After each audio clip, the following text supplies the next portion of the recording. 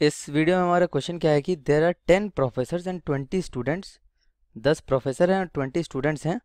Out of हुम a committee of 2 professors and 3 students is to be formed. जिसमें से कि 2 प्रोफेसर और 3 स्टूडेंट की एक कमेटी बनानी है हमें।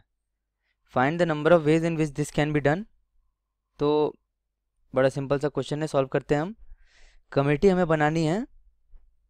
हमारे पास सबसे पहले तो कितने दिए हुए हैं, वी हैव 10 प्रोफ्स एंड 20 स्टूडेंट्स।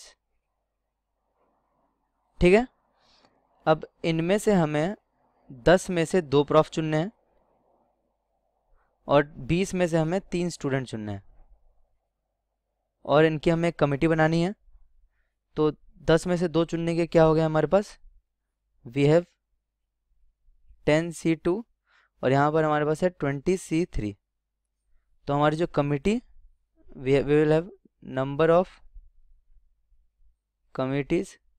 तो ऐसी कितनी कमिटीज़ बन जाएंगी हमारे पास, आप ध्यान दोगे तो 10C2 इंटू 20C3 कि हमने 2 प्रोफ चुने इधर से, उसके 10C2 हो गए। उसके बाद 3 स्टूडेंट चुनने का, तो हम मल्टीप्लाई कर देंगे इन पॉसिबिलिटीज़ को। आगे का क्वेश्चन कहता है कि find the number of ways in which this can be done. ये हो गया, ये हमने निकाल लिया, this is the answer. Further find in how many of these committees a particular professor is included and a particular student is included, particular student is excluded। Okay, तो बहुत simple सा क्वेश्चन है ये। हमने क्या किया है कि एक पर्टिकुलर प्रोफ को तो इंक्लूड करना ही है। ठीक है, यहाँ पे कुछ कुछ हमारे केसेस बन गए हैं कि a particular professor is included, a particular student is included and a particular student is excluded. ये 3 चीज़ें हमारी एक साथ फॉलो हो रही हो। ठीक है, तो ये 3 चीज़ें एक साथ फॉलो हो, इसके कैसे कैसे हमारे पास केसेस बनेंगे। So let's see. एक प्रोफ हमको पक्का इंक्लूड करना है।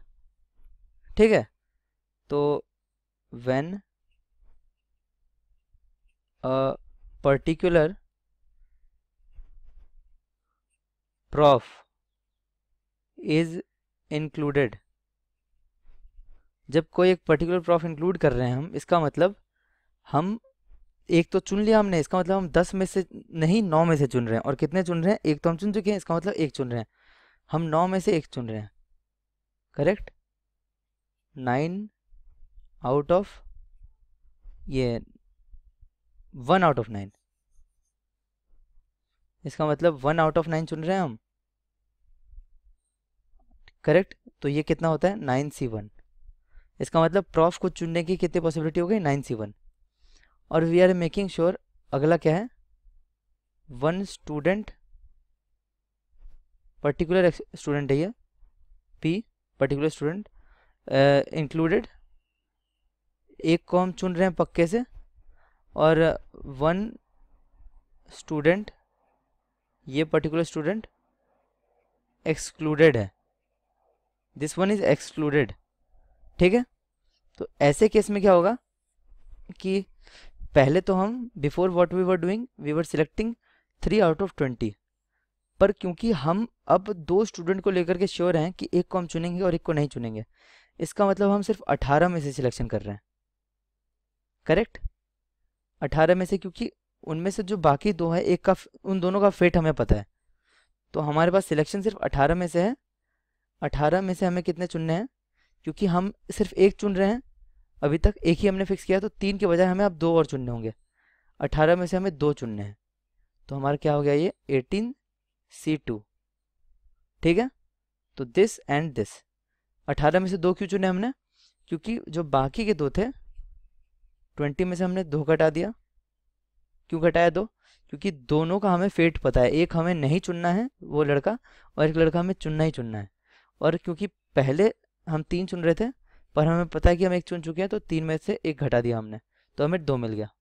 तो ये दोनों हमारे मिले हैं प्रॉपर स्टूडेंट चुनने के।